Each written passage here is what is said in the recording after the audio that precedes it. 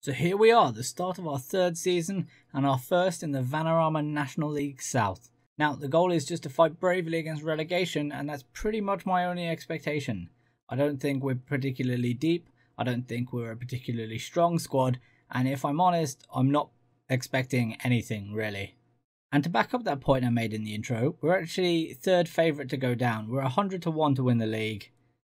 Whitehawk, who have actually beaten us already once in this save, are favourites to win. Then Maidstone, Bromley, Gosport. We're all the way down here. Us, East Thurrock and Western Supermare, the other teams predicted to do badly. We don't have anybody in the key players. We don't have anybody in the Dream 11. It's all looking rather bleak. Now, transfer-wise, we've brought in a few because we had to. Our squad isn't particularly deep yet. I may still add a few more. Just to thin out, we probably need another centre back. For instance, we probably need one more striker, maybe, and maybe one more fullback. But we'll see. We've brought in these guys so far. Now, on the outs, we haven't lost anybody super important. We lost Jarrell, we lost Hood, the central midfielders. We lost Charlie Fox, but that's because he didn't want to come back. Jordan Chandler's gone. Callum McAllister, Gareth Smith, Bye. All sort of the backup players that we had, and then a bunch of youth players, but no one's super important.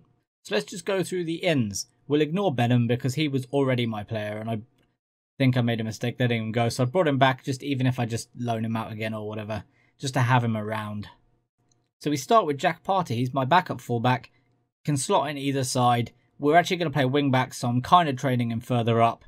It's going to take him a while. None of my fullbacks are particularly good as wingbacks, but I like playing them. So that's what we're going to do.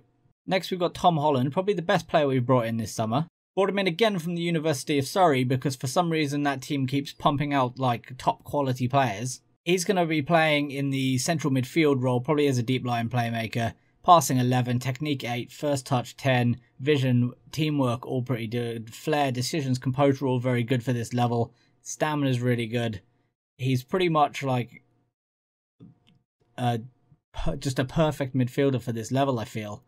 He's going to slot right in. Next, we've got Alfie Doughty, who's going to be playing either midfield or left wing back, depending on where we need him. Passing good, tackling good, first touch good, decisions good. Again, just an all-round solid player. Lots of potential to grow even more. I think he's gonna slot in nicely. He gives backup to Kane Lewis if we need to. He also backs up our central midfielders, although we do have quite a few of those now. Next, we brought in another striker because we kind of needed one. This one's Ashley Pope. He's going to play as a defensive forward / target man / he could even play as a poacher if we need him to. 10 finishing, 8 composure, so he's kind of like a slightly worse version of our other two. But he's really decent in most of the... But he's pretty decent in most of the stats you need for the defensive forward / target man kind of role. He's a really solid sort of second, third choice. He probably won't get in above Clifton, and he definitely won't make it in above Ramadan, but I'm happy to have him. The one centre-back we brought in, Adam Harney, has come in from Home Farm. Again, pretty much just a backup. We're playing 3 centre-backs this year, so I kind of needed a 4th, and I may even need a 5th, probably. But he's just sort of pretty decent. He was on a free. He's actually probably the cheapest, one of the cheapest. I'm not even paying him, so he's pretty decent for only on the appearance fee. I just hope I don't lose him.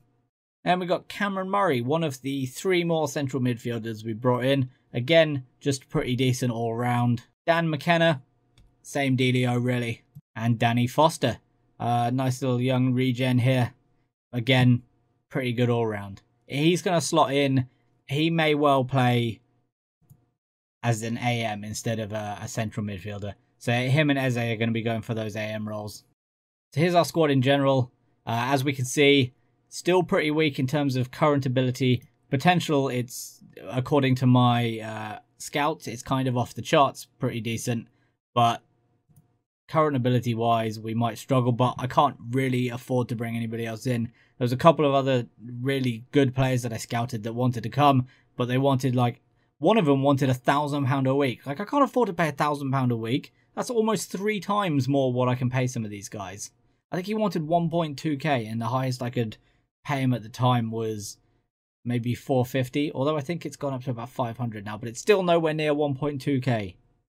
And here's our expectations for this year. So we've got to fight bravely against relegation. In the FA Cup, be competitive. I don't even know what that means. That's actually pretty vague and a little worrying. Same thing with the FA Trophy, be competitive.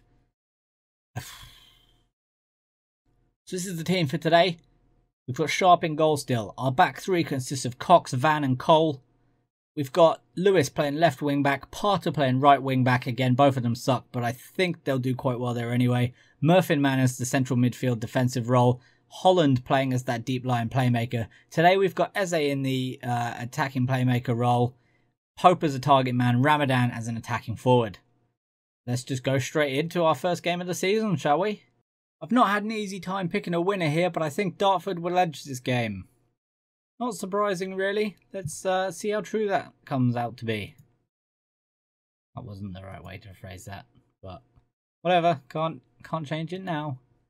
Continue to opposition instructions. Okay, already done that. We're on to the team talk. Let's go with good luck. I think you're going to need it. There we go. They like that still. Good to see some things don't change. Ah, man. It's nice to see that in the higher levels of football, the crowds are just pouring in. Oh, that's something I forgot to mention, actually. Just completely forgot. We're not playing at Calthorpe Park for the start of this season because to be in this league, they had to expand it. So we had to take out like a £500,000 loan or something. 350,000, I think it was. The other 350,000 coming from grants and local councils, and they're actually putting another 1,000 seats into our 1,500 seats into our stadium. So we're playing in Aldershot's recreation ground for the first 3 or 4 months of the season. So that's nice. Yep, I know Kane Lewis and Jack Parter are being played out of position. They can just deal with it. Right, okay. Change tactics because you feel like you're playing a tactic that doesn't produce any highlights. First game in, go a whole half with no highlights. That's it's a great start. But, you know, a point in our first game wouldn't be so bad.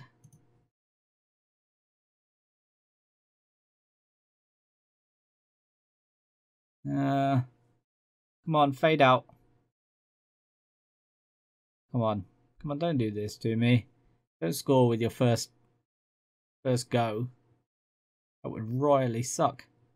Cregan into Noble. Is he going to spread it out wide? He is.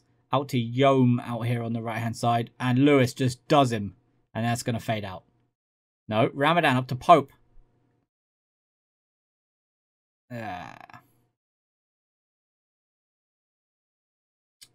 Completely forgot I'd put Pope in that role. Could have sworn it was Clifton. But no, of course it's not. It is Pope. Should we bring Clifton on? I think we should. Danny Clifton, on you come for Pope. Samuel Ramadan's playing the worst of the two. But he's the one that I'm banking on to score another 40 goals this year. Let's pair the two up again. See if we can get anything going. Well, actually, we'll bring Danny Foster on for Eze as well. See if we can get anything going from him in the last 25 minutes of the game. I may even... Let's give him a sort of a passionate push forward. Uh-oh, Llm's got it on the edge of the box. He cuts inside. Ote's going to get there. Oh, Ote hits the side of the net. We get away with it. They had loads of space there free. Sharp's going to get the goal kick. We've given him a bit of a push up. Do we listen? Lewis, Ramadan. Oh, I thought he was going to get the flick on. Llm's going to get it. But Cox steps in front of that. He's going to play it back to Lewis, who goes long. I'm not sure I like that. Foster flicks it through to Ramadan, though. Slides it into Clifton. First time. Oh, pushed around the post by Osborne. There's the quality goalkeeping that we expect to see in this division. Good save that from Osborne. Ramadan taking the corner. That's new. Awful corner. Butler isn't playing. But then surely my other... Oh, my God. I don't know why Ramadan took that. That's not what I wanted at all. Back to Murphin. Into Van. Van just goes straight long. Ramadan is on here. Is the old Ramadan through the middle play going to work? First game of the season. First goal for Samuel Ramadan. 1-0 up against Dartford in the first game of the season with 10 minutes to go. And it's Samuel Ramadan again. Fleet Town hero. I'm going to have to keep him in every league until he retires. He is staying with me. He is never, ever going anywhere else. Ramadan is a fleet. I'm going to have him tattoo the fleet badge over his heart because he is staying for life. I think they went more attacking there. I saw their formation shift. All right, so we want to... we're not even going to do anything. We've already got to 90 minutes. We're going to win our first game of the season again. Another year where we're expected to go down, and we start it with a win. I mean, that is staggering. Passionate, well done, lads. 3 if you like it. Thanks, man. Thanks, guys. Didn't even get player of the match on our team. Llm got that, but none of us played well. Daniel Van had the best game. Everybody else, Lewis was terrible in his new position, so I'm going to have to give him a bit of a talking to. Everyone else was poor, but we win the game.